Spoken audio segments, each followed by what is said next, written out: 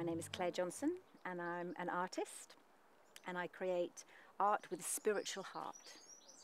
I'm very fortunate to be born into a creative family, so I trained as a fashion designer and so I honed my skill using colour and pattern, but not in such a material way. I now use it to paint paintings that are sourced from, I think, a higher inspiration. Well, I actually get the images of my paintings in my head and I carry them in my head until they're fully formed.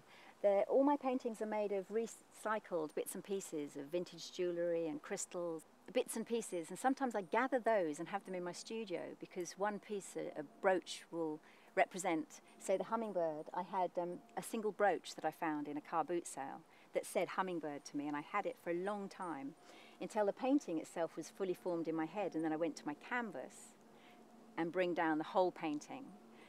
And the actual original brooch never made it to the painting, but it was the inspiration point, so I saw it as something else.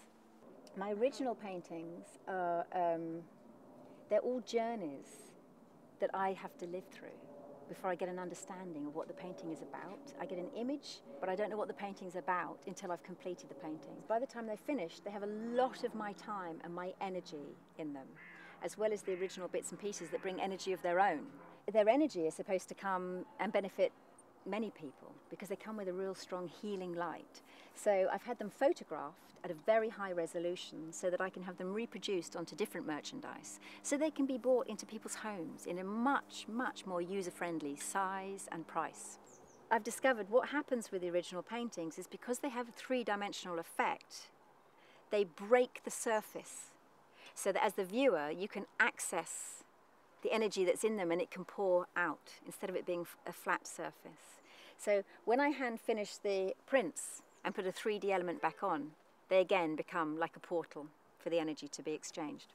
I've been channeling now for 20 years, which I think is quite an achievement really, because I for a long time, I described myself as a reluctant psychic. I was visiting a Native American Indian reservation called Taos in New Mexico, and I started receiving these thoughts in my head that were, it was almost like dictation. So it wasn't thoughts that I was consciously having, but when you read something and you read it with your own internal voice, it was that internal voice, like reading something to me. I didn't know what on earth was going on. It just kept repeating and repeating and repeating. So I sat up in the dark and wrote it down. And what it said was so profoundly beautiful.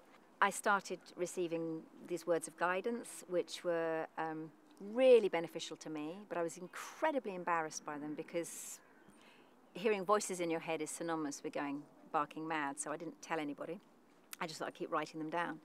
And then after a while I started to share them with friends and family, and they found they were particularly pertinent to their lives. So the volume of work gained and gained, and we decided to publish it into a book. And we've sold over 4,000 copies by word of mouth, which is quite an achievement, really, with no publicity, no PR, and no distribution. So it is just universal consciousness that wants to go. But I've come to realize that I've been given this as a great gift, and so I channel my paintings, I channel my healing colours, I channel my healing light as much as I channel the words that I was given, which go in my book to heal people. So I'm now very much in tune with who I am, why it is me, and what it is I bring to the world through my images.